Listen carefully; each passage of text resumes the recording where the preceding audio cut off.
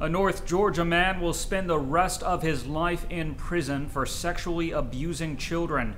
34-year-old James Martin Ferris has been convicted on 46 counts of aggravated sexual battery, child molestation, and sexual exploitation.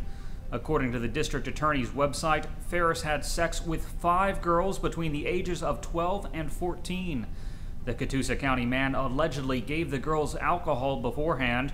The crimes occurred between January 2013 and last month. In addition, the GBI allegedly found a video of Ferris sexually abusing one unconscious girl.